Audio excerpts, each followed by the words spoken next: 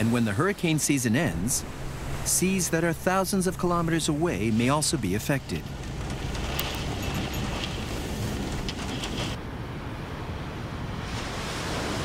When there's a perfect storm between wind, currents, and tides, the waves striking coastal areas can have devastating consequences for people, property, and the environment.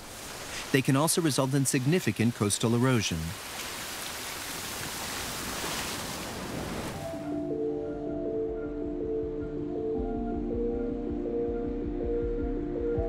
Until recently, a handful of satellites supplied information on oceanic waves using altimeters or radars.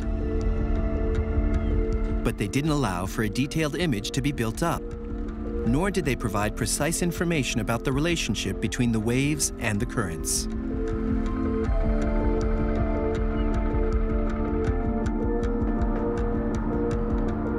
Talia to Brest, hello. Yes, it's the Talia leaving Brest for a mission on the Icelandic Sea. 12 people on board, 3-meter draft, requesting you're okay. In Brittany, 2 planes belonging to Météo France and the CNRS, and 1 ship from the French oceanographic fleet, the Thalia, have been brought in to help better quantify these ocean phenomena. Fabrice Ardouin is the director of this operation and works out of the Laboratory for Ocean Physics and Satellite Remote Sensing in Brest. His work on developing a way to measure waves on a large scale has resulted in the newly created SKIM project. We're in the process of developing a new satellite that will measure currents and waves. It uses a Doppler radar, and it's the same principle as when the police use radars to carry out speed controls. But instead of measuring the speed of cars, we're measuring the speed of the surface. And this visible surface speed provides us with information about currents and waves. Using the Doppler effect, we hope that we'll be able to do it by satellite soon.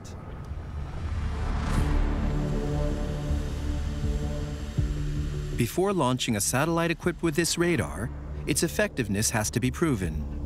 The idea is to install it on a plane and compare the measurements taken from the air with those taken by the Thalia on the sea. We're leaving in 5 or 10 minutes. We'll be in the offshore zone for 1 hour, and then we'll head for Wissant to synchronize with the buoys. They're in position to deploy at midday as planned.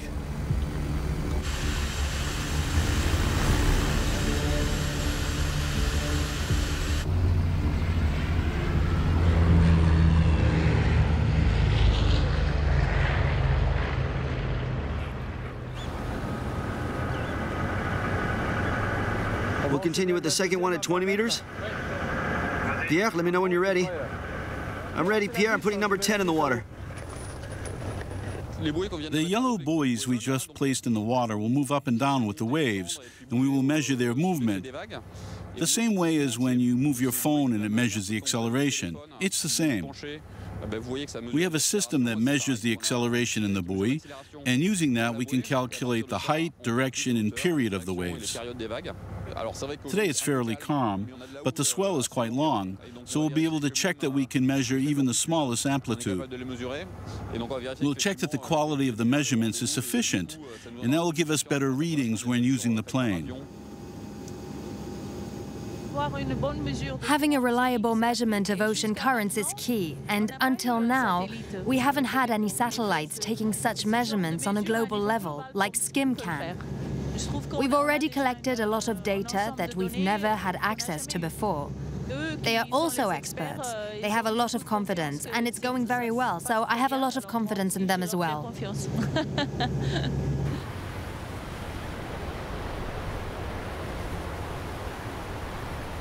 Thanks to SKIM, Fabrice and his team will be able to measure not just waves, but also currents that are invisible to the naked eye. On a planetary scale, this promises to be a colossal task.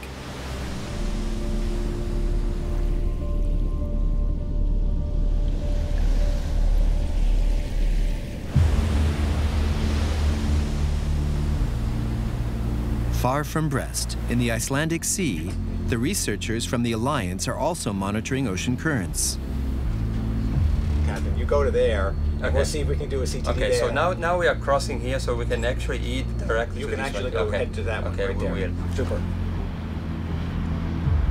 They are trying to understand the weather disturbances that affect Europe and the USA, such as cold snaps, summer heat waves, and floods. They've been gathering data in the sea and in the sky for almost 2 months now. And their efforts have been rewarded. They've just proved the variations in a current we had no idea existed until a few years ago. The Northern Icelandic Jet stream. So one of the oceanographic goals is to try and trace the source of that dense water, whether it's coming from the Icelandic Sea, whether it's coming from the Greenland Sea. So it's a bit of a puzzle, and it's kind of trying to trace back where that water is coming from.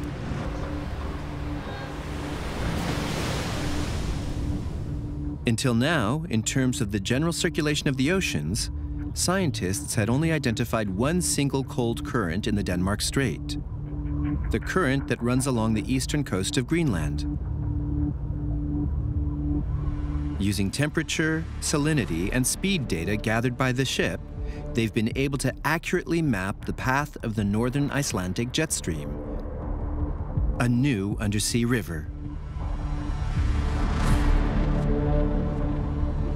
Today, scientists are putting forward the hypothesis that the warming of the Arctic is slowing the flow of this current, which in turn is altering the general circulation in the oceans.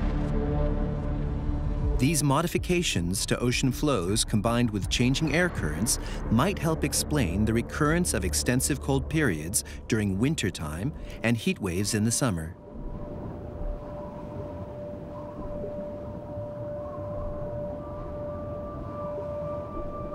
Traveling to the Arctic, to deserts, or to the middle of the oceans. Crossing through our atmosphere, gaining a better understanding of clouds, lightning, waves, and currents. The Earth system is not a simple thing to evaluate.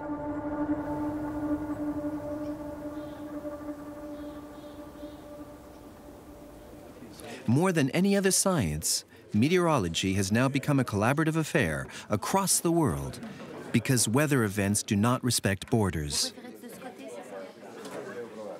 Every 2 years, representatives from all 22 EU member states come together. Their goal is simple: to anticipate risk and ensure the security of populations.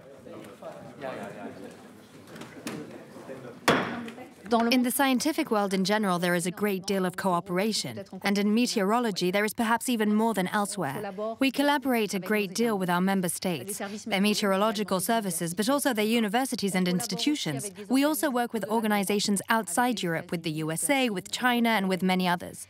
It's something that really brings together many of our scientific activities on a global scale.